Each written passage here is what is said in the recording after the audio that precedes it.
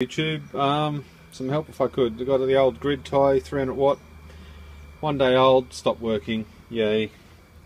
Got red light, got the old light bulb trick there to see if there's a dead short. Where's my finger? Those two MOSFETs there were reading 0, replaced them out. Now funnily enough they're still reading 0. I don't know if they're blown again or whatever, but I do have some spares. But they're the same as these 4 MOSFETs here, which I believe are all the AC side, I believe. The DC side, sorry. And these 4 here are the AC side, they all test fine. They all test fine. Fuse there and AC fuse there, both test fine.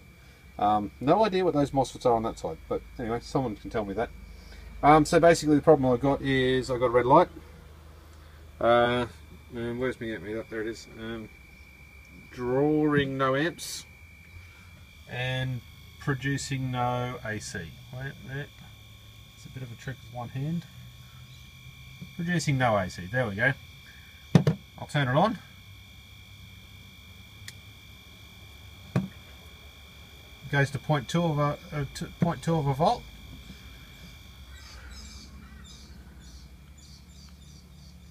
And the lights kind of flicker. Now there's plenty of voltage there, so that's not the problem. I don't get anything out, and that's on a 12 volt battery with 13 volt, charged to 13 volts. And is drawing nothing off the battery. The light's not coming on, so it's not a dead short. Connect that up to there, the lights go a little bit faster, but they still don't work properly. So if anybody's got an idea on what this is and what the problem is and how to fix it, let me know. Okay, thanks YouTube.